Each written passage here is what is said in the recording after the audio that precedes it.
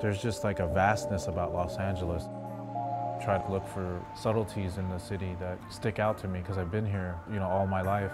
It could be color, it could be texture, it could be signage, it could be neon. There's always something.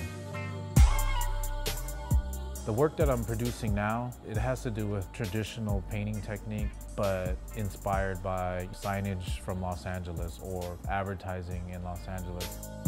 The neon came in because that's how I first saw these things, as advertisements in liquor stores and laundromats. So it was kind of combining these kind of overlooked mediums and compose it in an interesting way.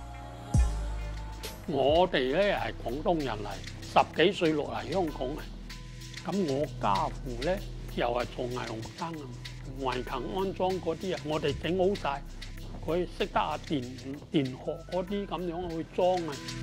本身你為環境所逼，就冇話叫做藝術啦。I never thought the love of a medium would be the catalyst for me getting on a plane and heading to Hong Kong. It's just mind-blowing, It's always like a culture shock. The landscape first is different. Then you get to walking and checking out all the textures and the colors and the neon and how they communicate. It's kind of the same things we're seeing back home. And it's kind of like these similar connections,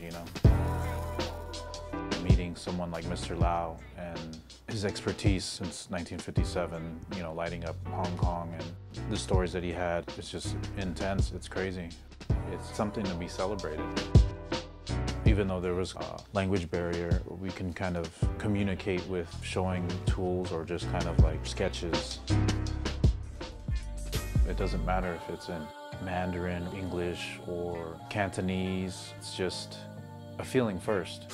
We're speaking to each other visually, and it's something that's, I think, stronger.